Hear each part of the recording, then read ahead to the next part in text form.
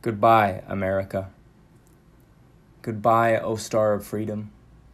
Up from struggles, sheeny, you shined, opening outsets, so a bell brought chime. At once I stood in awe of your powerful light, how hungry to heed forth from abled fight. You, the goal, giving man his pursuits, you listened to me if from emptiness I elude. In viable ventures that came before me, what had I done to live with you, Lady of Liberty? Things were tough at times, or so it seemed.